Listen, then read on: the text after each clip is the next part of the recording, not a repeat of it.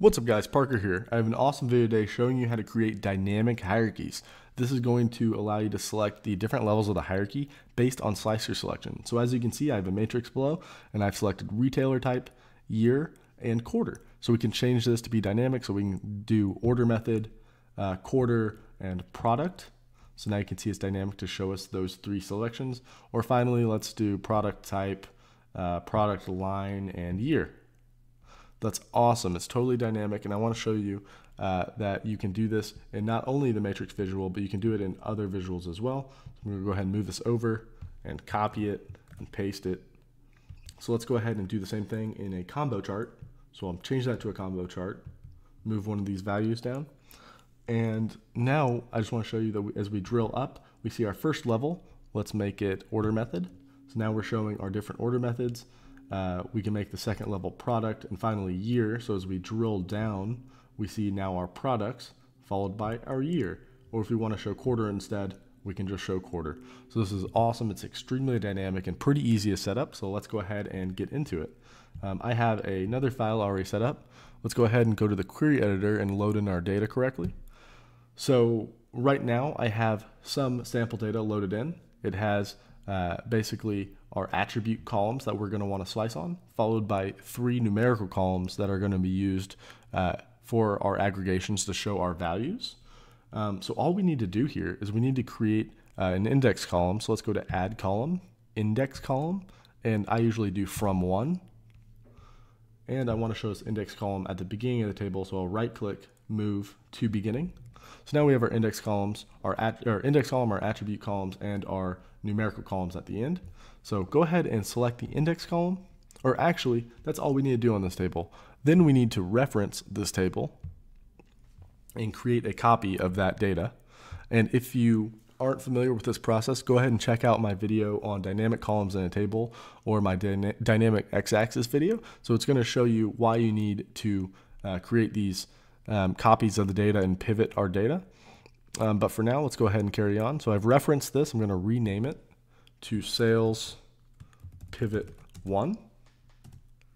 So like the name says, we're going to actually unpivot our data. So let's go ahead and select the index column and our 3 numerical columns. So the only ones that are unselected are our attribute columns, or our dimensions.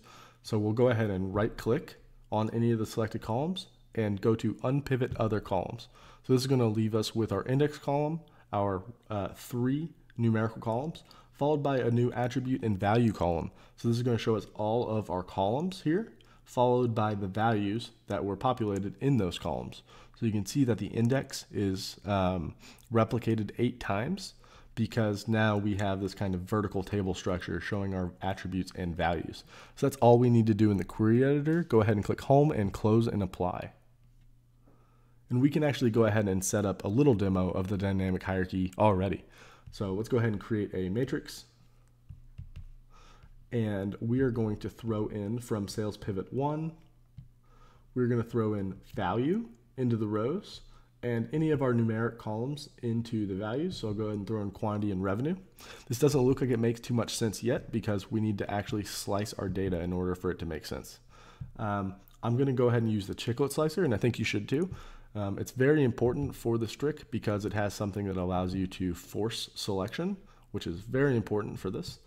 So we want to throw an attribute into the category. And just so you know, in case you want to import the chiclet slicer, just click on the ellipses, go to import from marketplace and search for chiclet, and you'll be able to find this. So let's go ahead and click on one of these. So as we click on year, we see that now we are dynamically showing the year in our rows. Or if we clicked on product, then we're only going to show the product. But you can see as we select on a couple, that's why we need to force only a single selection, because we only want one to be shown at all times. So let's go ahead and go to the formatting, general, and take off multiple selection and check on force selection. So now we're only going to have one selection as we click through. So now we have retailer type, or quarter, or year. So that's really dynamic already, but let's go ahead and add a couple of levels to the hierarchy. So how we want to do that is we want to go to modeling, new table, and we're going to create sales pivot 2. We're going to set that equal to sales pivot 1. So that's going to be the exact same table as sales pivot 1. Let's go to our modeling view. And we can see there's already a relationship between sales and sales pivot 1 on index. And we're going to create that same relationship from sales pivot 1 to sales pivot 2 on index. And we're going to create that cross filter direction and make it sales pivot 1 filters sales pivot 2.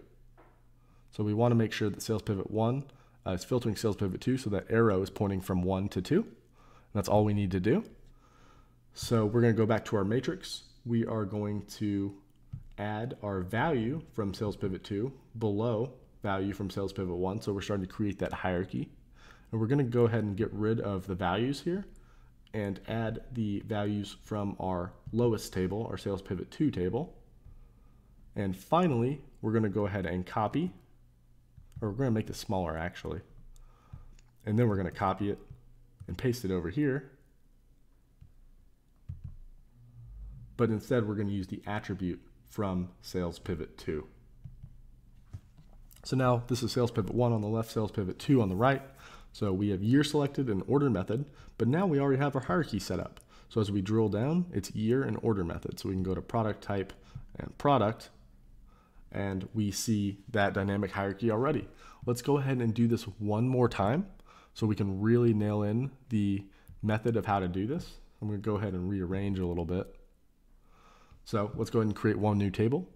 New table, we're going to call it sales pivot 3. And let's just set it equal to sales pivot 1 again. So it's going to be the exact same as sales pivot 1. Let's go to the relationship view. And now sales pivot 2 needs to filter sales pivot 3 based on index.